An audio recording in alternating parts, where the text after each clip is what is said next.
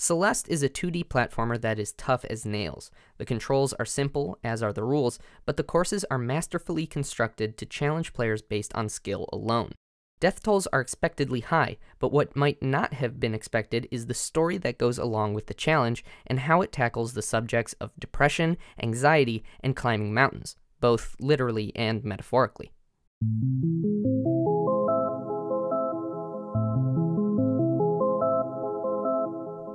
From the get-go, the protagonist of Celeste, whose default name is Madeline, doubts her own ability to climb Celeste Mountain, but attempts it anyway. Early on, Madeline falls asleep beside a campfire and has a dream where she calls her boyfriend, but players quickly learn that this boyfriend is an ex, and he makes her feel awful about herself before she wakes up.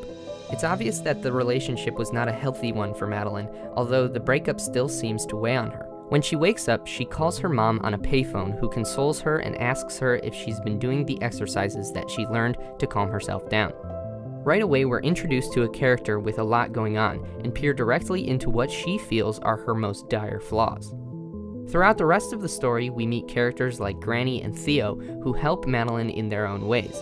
Granny is bluntly truthful to her, and Theo's unfettering positivity and techniques for calming down seem to help. She also meets a part of herself that's released through the magic of the mountain, who is an embodiment of everything Madeline hates about herself. This metaphor is a poignant one, as people with anxiety often find the things they don't like about themselves and obsess over them. It can lead to severe depression and panic attacks, especially in the midst of journeys like the one Madeline is on in Celeste. Throughout the climb, Madeline encounters setbacks, hits rock bottom, and deals with toxic people that only make her anxiety worse. The cool part is, she perseveres. By the end of the game, Madeline has found new ways to cope with her anxiety and made peace with the other part of her that she used to hate. Through comical and heartfelt interactions between her and her other half, we watch Madeline reconcile with the cynical, pessimistic side of herself and accepts it, owns it, and in this odd mystical case, befriends it.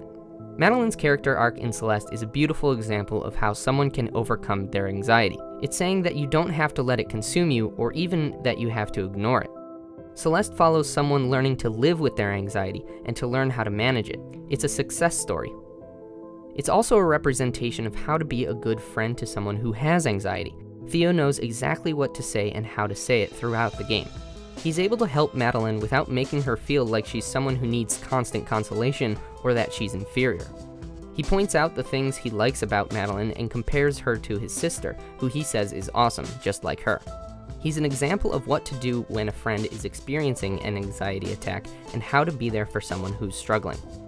The story of Celeste is one of trial, acceptance, and in the end, triumph. It has something important to say and wants to teach players about anxiety from multiple angles. And it's a great game. As a platformer, Celeste is challenging, fun, and keeps things interesting throughout. So whether you're there for the challenge or the story, Celeste gives you both, along with a lesson about perseverance, and that's pretty cool.